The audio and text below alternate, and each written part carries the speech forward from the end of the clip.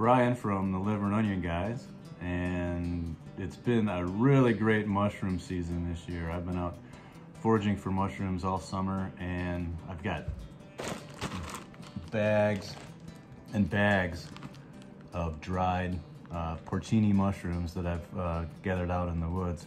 And you got all these mushrooms, and what the heck am I gonna do with them all? Well, one fun thing to do with them, and it's really easy to make, is to make a porcini salt.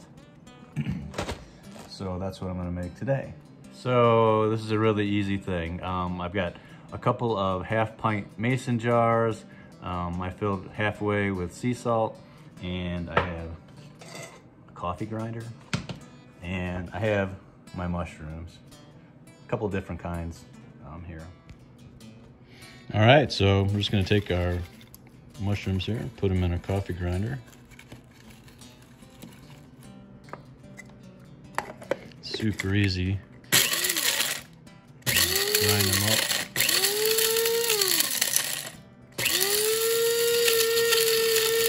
Just want to make this into a nice powder.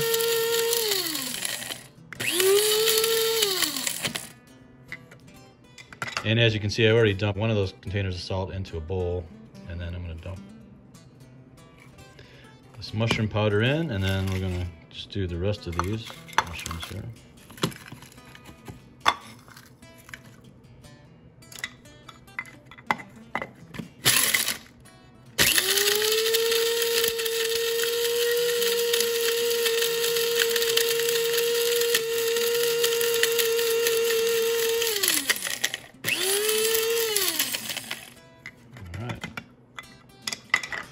Dump this in there.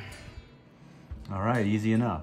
So we just mix our sea salt and our porcini powder together. The proportions really aren't that important. The more mushroom flavor you have. Now this is really great on a steak. I like it on eggs in the morning. You know, the sky's the limit. But this is just another great way to use up some of those mushrooms that you gathered this year. Well, there you have it. I have it all jarred up. Really easy to make, really tasty. Go ahead and try it. And it makes a great gift too.